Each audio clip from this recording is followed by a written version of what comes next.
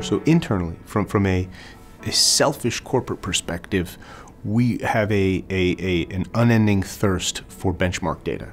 Obviously, based on what we do, we know about third-party spend, contracts, performance levels, supply chain risks, so on and so forth. And we bring that to the table as part of our service portfolio. That said, we are constantly trying to seek out other third-party benchmark data to append to what we have to enhance some of the models. And why do we have to do that? Because our customers expect us to bring them, best, good service at the right cost, at the right quality, with the right innovation, the right assurance of supply. And in order for us to do that, we just, have to ensure we have a dearth of benchmark data, our own plus whatever we can find. So that's the internal perspective.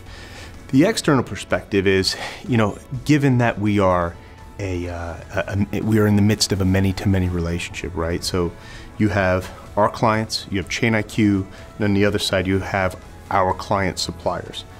We have a massive amount of intelligence, whether that be price, preference, cost, alternatives, substitutes, you name it. It runs the gamut.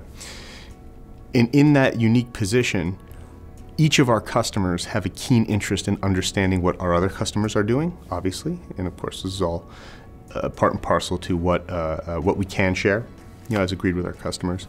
But then also too, on the supply side, every one of those suppliers that we're engaging with and touching, they have a desire to understand, hey, how am I doing against my competitor? Hey, is there more opportunity for me with my existing client? What about the other clients that you're serving? Can I get in there as well? So they want a benchmark.